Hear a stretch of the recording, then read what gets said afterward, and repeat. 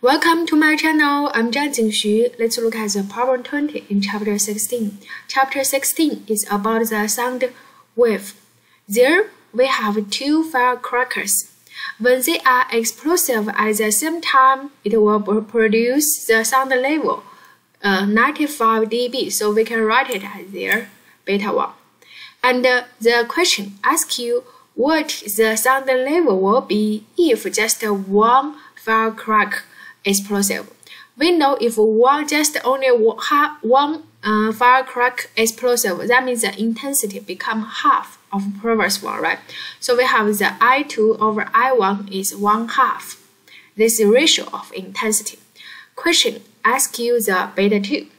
Now we can see we know the ratio for the intensity. Can you find sound level? Sure, because we know the function for the intensity and the sound level look like beta 1 and beta 2. Do you agree? Yes. So there you can see beta 1 is given. We need to find beta 2, so we can write the function in this way.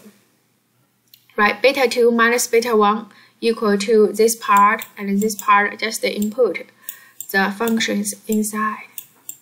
Now we simplify it, we find the difference between beta 1 and beta 2 is 10 log I2 over I1, and I2 and I1 is given there, right? So you can say in this function, beta 1 is given, this ratio is given, so you just input all the known quantities, get answer there. Thank you.